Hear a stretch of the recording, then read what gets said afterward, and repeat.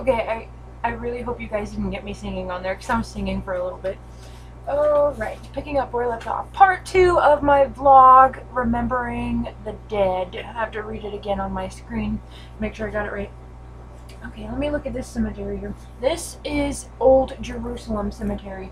Now, I don't care if I hurt any feelings on this one, because I have a lot to say about the cemetery. I don't even care if I hurt somebody's feelings when I say this. That cemetery is in piss poor condition, and like I can see my eyes getting kind of red because I'm getting so mad. They kind of like bloodshot when I get mad. I am just so angry about this cemetery. I saw a news article where the guy that was taking care of it said he was going to fix it up and put markers down where the bodies were buried. I gotta get another book out for this because this is gonna be a long ass rant. I'm not even apologizing for cussing this time because I am so freaking angry about this. He said he was gonna fix it up because a man in Colorado found a stone in his backyard, this was like a big ass obelisk. Like, how do you load something like that into your car and drive off with it?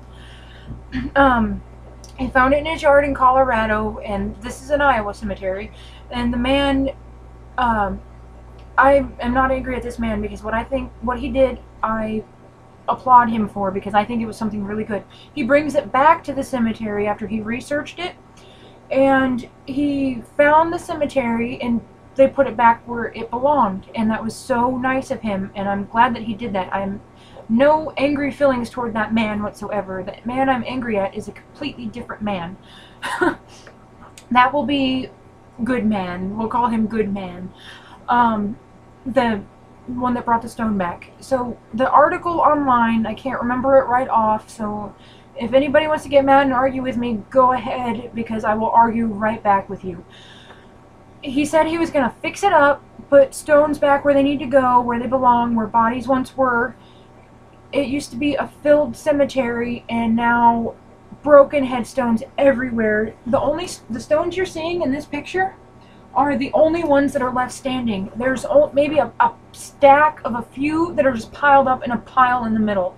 And I went up there with my aunt, and we were looking around, and this guy comes up on his lawnmower just to see what we're doing, and the grass was already mowed. So he was just being a nosy ass, coming up and bothering us, which I can understand. Like, you want to see if somebody's vandalizing.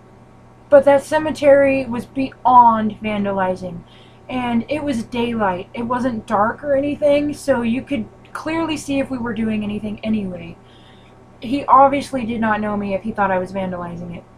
And he comes up there, so we leave because he's rude as hell. The grass is already mowed, and I already have social anxiety, so I automatically think everybody's being rude and judging me.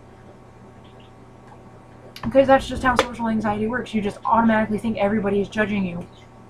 And so I had to go all the way back. I left a backpack I had a notebook and like my camera in there. And I don't remember, I think I had my ghost box in there. And so I'm like leaving, I'm like, oh shit, gotta turn around. So I turn around all angry and I go and get my backpack, sling it over my shoulder, and I'm like, huh. And I do one of those like, fine, I'll leave type of things. And I left. And then I found that article where he said he was going to replace everything, and that was like 1 or 2 years ago. I think we're coming up on 2 years now. And shit is not done. You've had plenty of time, and if you've got enough free time to come up there on your lawnmower and see what the hell I'm doing in broad daylight, you've got enough time to fix some shit up, or at least put the stones back where they belong instead of stacking them up in a pile in the middle of the cemetery. I know a lot of the stones are missing and broken, but if you're going to do a news article on it, you know, to give yourself some good attention, you should at least follow through with it, especially with that amount of time. I mean, like, was he sick or something? Maybe, but if he was able to get up on that lawnmower, drive all the way up this massive hill just to see what we were doing, he had enough time to where he could at least start planning out to fix up that place. I'm so angry, I'm sorry. Just because he wants to be in my business when he's not even going to take care of business that he said he was going to.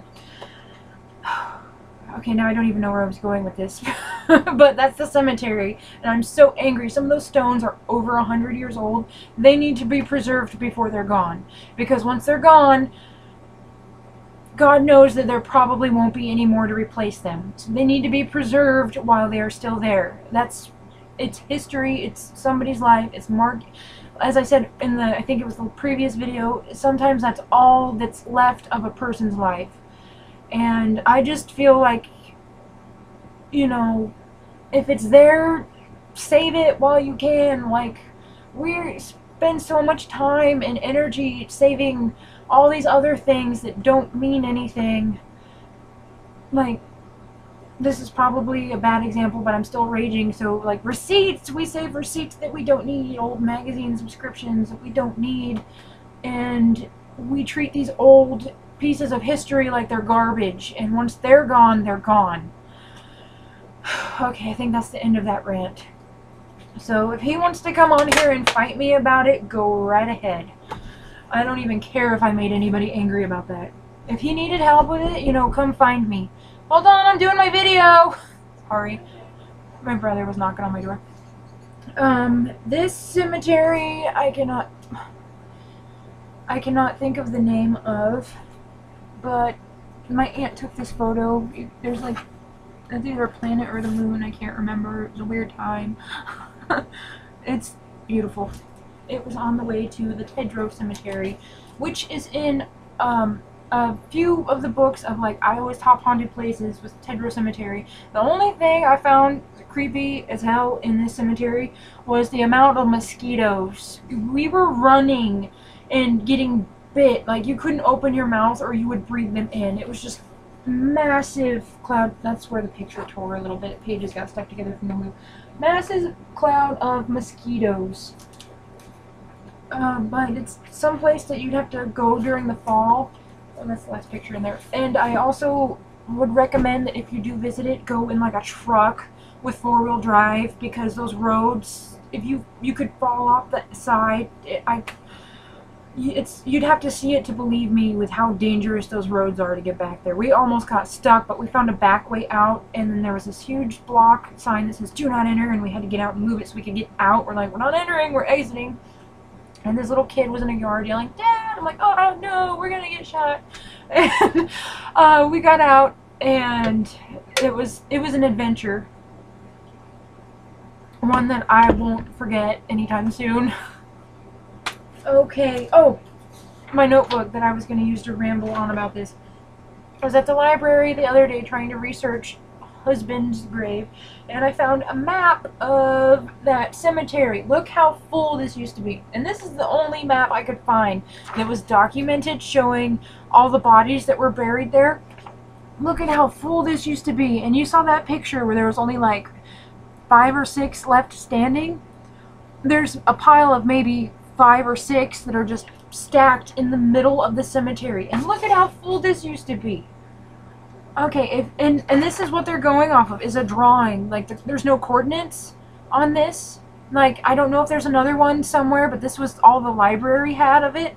And the description written in the book at the library was that it's been vandalized and rarely taken care of, occasionally will be mowed. Can I adopt this cemetery? Because I would be more than happy to haul the push mower up that big ass hill and do it myself. I would personally volunteer to do that, but I feel that that man is possibly, maybe, again, this is my social anxiety speaking and first impression, too much of an asshole to let me do that. But there's a description of each person that was buried, like their initials, and then I think their name. I haven't really read through this whole list. Oh, yeah, there's like a name and then there says no data. This is just, oh, this gives me migraines. This is a photocopy of a book, and this is a photocopy of the photocopy that I got at the library. And so far that's all I could find on that cemetery. And it just breaks my heart. Okay, moving along here.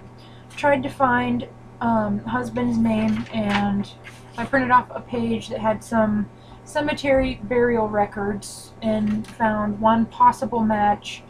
I believe his name might be William. And I had such bad social anxiety. It took me forever to go to the library because I don't know them. And I went up to the front desk and I whispered really quiet. I'm like,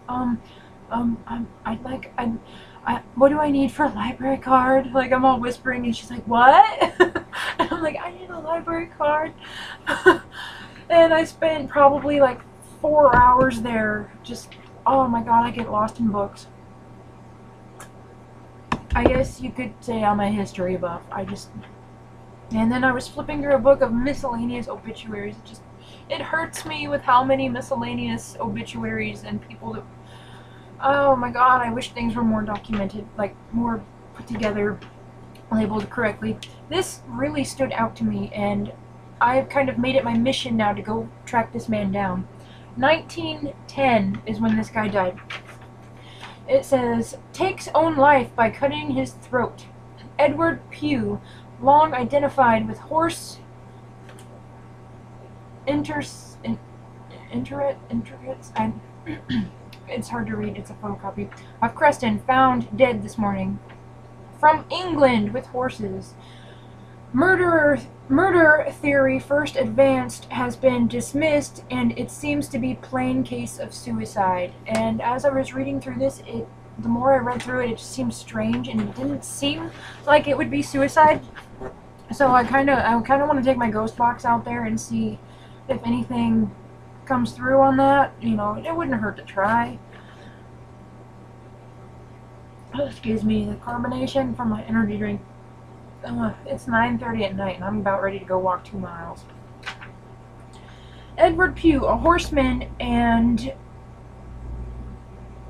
that's it. Okay, I think some of this is cut off.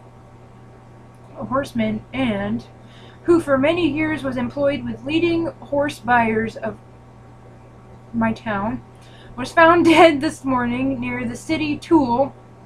Near the city tool. Is there a city named Tool? Near the city tool house and the east part of Creston. His throat had been cut, and from all appearances he had taken his own life. One peculiar circumstance led some to think at first that he had been murdered, but as there were no marks of violence on the body other than the gash on the throat, and as none of his valuables were missing, the murder theory had been dismissed. That's what they're basing this off of. This was 1910, though. I mean, it's possible it was a suicide, but the more I thought about this, it just seemed like it could have been a murder. The dead man was not found until about 7 o'clock, when Robert Hanley, who is the employee of the city, went to the tool house to supply himself with tools for his day's work. The hands and face of the dead man were frozen stiff, and it is thought that the deed was committed sometime after midnight. So this man was out there after midnight, and he slit his own throat outside. The body was lying about 10 feet south of the east and west fence that encloses the CB and Q yards on the north, whichever that means. A large pile of planks used by the city was between the dead man and the railroad fence, and it was evident that when the knife was brought across his throat, he was between the fence and the lumber pile. A pool of blood and the knife covered with blood were between the fence and the lumber pile, and from all appearances he had struggled either over the lumber pile or around it, and there dropped dead. It was expected that he had placed himself that distance from the place where the deed was committed, that there would be a trail of blood, but none was found either on the lumber pile or at either end of it, and it was this that first puzzled the authorities. However, this was the only circumstance that would at all make it appear to be a case of murder. Coroner James McKee was called, and after making an investigation, the body was removed to the undertaking rooms of Michael McGregor. Oh, that's a mouthful. Michael McGregor, where it was prepared for burial. Okay, and the rest just talks about like when his funeral takes place. So they're saying it wasn't murder because the body wasn't dragged, there were no defensive wounds, and there was no blood at either end of the... So, okay, what about if somebody walked up behind him and slit his throat? He wouldn't have had time to react, and he would have struggled. Like, I don't know how somebody acts when they just cut their throat, and that's probably something that I shouldn't know. But why was this man outside past midnight between a lumber pile and a fence and slit his own throat? And just because his belongings weren't taken, that doesn't mean that somebody was gonna try to rob him. There are many different motives for murder, and that just stood out to me. I just was flipping through pages, and I'm just like, I need to read this. And I read it, and I printed it off, and I know where he's buried, and I know the plot number and everything. So I'm gonna go try to find him either tomorrow or sometime this week. Oh my god, I have a migraine now. I'm talking too much. I don't normally talk a lot like this. The more caffeine I put into my body, I think the worse it's making it. But I feel like that's kind of how another way I stumble upon these graves is I find things like that and I make it a mission to go find them. And there's a picture that I haven't uploaded yet. I could find it, but this video is going on for forever. Of a grave of this infant girl, and it was weird how I found this one. I was driving with my aunt. We were looking at tornado damage, and Zach Bagans has said that he feels that in one of his books I was reading, he said that he feels that spirits are more active after like a storm or something like massive like that. And there was a tornado that just went through that area and destroyed a property like really bad. And we stumbled upon this cemetery. We didn't even know it was there. I've lived here in Iowa, around this area forever, and I didn't even know that that was there. And my aunt, she usually gets out of the car with me, but she didn't get out this time. Oh, excuse me. Carbonation. I should pick a different beverage when I do these videos. And so it was weird because she always gets out of the car. I don't know why, but then I went up there, and it was very small cemetery. There's not a lot of people buried there. And I just kind of made my way to the back. I wasn't even really thinking like, ooh, let me see what's over here. I just kind of just beelined it clear to the back, and there was this old grave. All the others looked fairly new, but this one was really old, and it caught my eye. It was by a tree by itself, and it said they died October 31st, and I could not make out the stone. It was very weathered and very hard to read, so I took some pictures at different angles so I could take it home later and add filters and maybe try to make out the words. But then when I went around the back, there was another stone there, just a stone sticking out, and then there was I think it's called abalone shell, those shells with the shiny insides that you usually use them for like smudge bowls when you're burning sage. And I was like, oh, it stood out to me. I'm like, this is used in like smudge bowls, like, oh, pagan item, like, witch item here. And then like October 31st, I'm like, oh. So I was like, I need to come back and visit her again. And I assumed it was a her. I don't know. It felt like it was a her. And I left after I snapped some pictures. I can't remember if I left her anything. I ended up going back and leaving her another seashell and some other stuff. And I showed my aunt the pictures, and then like as I was going through the pictures, there was a glowing like light coming off of the gate. It was so weird, and it was so pretty. And I have dry throat. And so I went back there again, and I've researched her I spent days researching her. And what I found out was it was an infant daughter.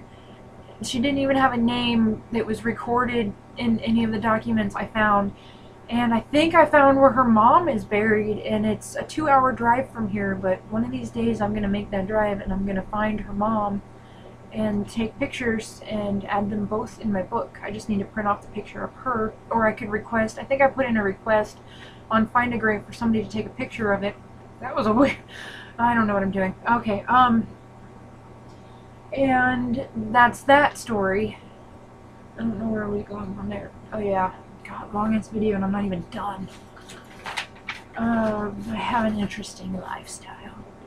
And I picked up a map because I felt that it would be pretty cool if I could mark every town, like, and cemetery that I go to, and just kind of see where I've been around Iowa. Oh, I've got a bad headache. I'm starting to... Oh, right, okay, back on track here. This is another book I made. Again, $10 sketchbook from Walmart, and I got this page, the cover, this is a piece of paper, I got from those $5 scrapbook paper books, and some glittery stickers, and then I Mod Podged over it to kind of seal it, and as you can see, it's Mod Podged, it's, for me anyway, it stays kind of sticky, so it kind of tore there, and it just, I don't know, I don't like it. This is kind of a hobby that I just started. I've been wanting to do this, and I wasn't sure exactly how I was going to do this. I love it when I have filled pages. It just feels like stuff. Filled pages of items and pictures, and there was this link my friend sent me on Facebook of this scrapbook that somebody had made, and I mean, this thing was like mildew damage, and even on the description the lady says you might want to wear a mask when you read through this because the mildew will get to you. And she wanted like $170 some for it, which if it did not have as bad mold damage, I'm allergic to mold.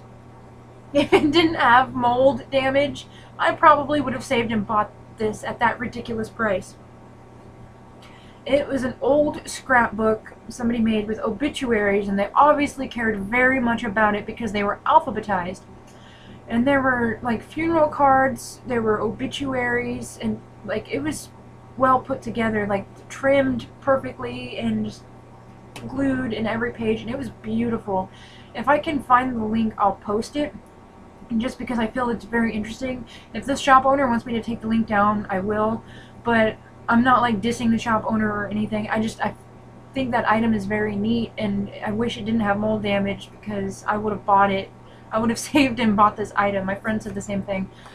But it kind of, it really also bothered me that it was so damaged. Like, I'm not saying the seller did it because she said she came across it and it was that way. But whoever was like storing it before this woman had got a hold of it, like, that was somebody's hard work they put into trying to remember these dead people. Like, that person obviously cared a whole lot, and now all their hard work is damaged.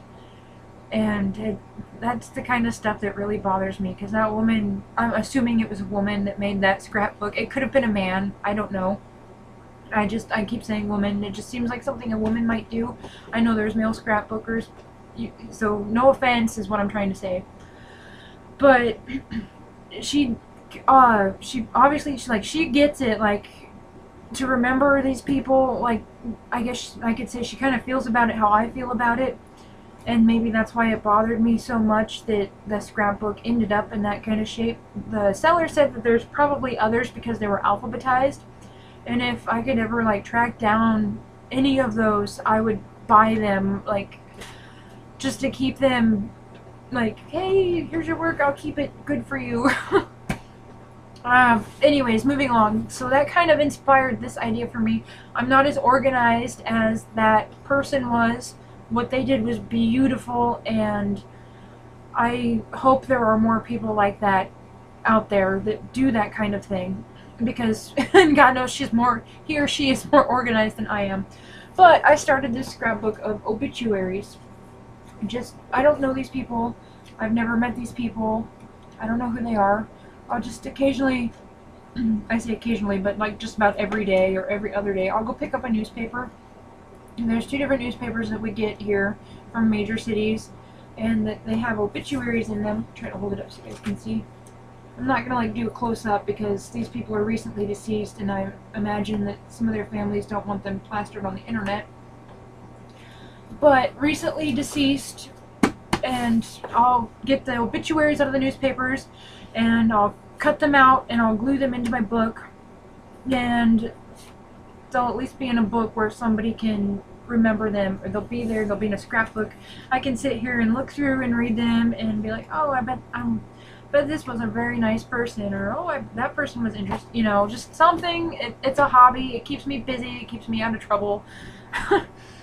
I feel that it's kind of harmless, and it's kind of morbid, I guess, to some people. It's what I enjoy doing, and it's also a very cheap hobby because the newspapers are like $1 a piece, and you get something to do, and you can remember all these people. And my mom's like, do you even know any of these people? And I said, no. I've actually got a couple of famous ones in here. And I've got, oh god, like 4 or 6, I buy 2 at a time, newspapers, that I need to cut out and glue. I'll probably do that tonight when I'm done with my workout, if I ever get to it, because it's 9:30 now. No, 9:40. One of these clocks is off. Maybe both of them. It's probably actually like, okay, it's 9:36. So this clock is off. Not that you guys care. And then I found some little quotes that I wrote down in here with my dove's blood ink, which is not real blood, and my porcupine quill. I like using it. I wanted an excuse to use it, and it's mine. You can't tell me not to. This one says, death leaves a heartache no one can heal. Love leaves a memory no one can steal. And I felt it appropriate for this book. It's like, so yes, it's sad that somebody passed on, but, you know, if you love them and remember them, nobody can take that from you. And since this is a book I call Gone But Not Forgotten, I felt it appropriate to put in here. To live in the hearts of others is to live forever. So as long as you love somebody and you don't forget them, they're going to live on. So again, I felt it appropriate for this book because everybody in this book is not going to be forgotten. Like, I might not be able to remember every name of the person that's in here, but I can sit here and go through this book and read about each one of these people that I've saved in here. And if anybody's like looking for an obituary that maybe they missed, or I'm gonna like date it by year as I go, because I'm sure I'm gonna have more than one book at the rate that I'm filling this book. Maybe they can, you know, if I've saved one obituary that somebody might be looking for later on, then to me that's a good thing. Like, none of these people are gonna be forgotten as long as they're in this book. They'll always be in here. And this last quote, it's kind of, I wrote it down a little different. It's from a song by Steam Powered Giraffe. I think this song was Starlight Starshine. That sounds like a My Little Pony.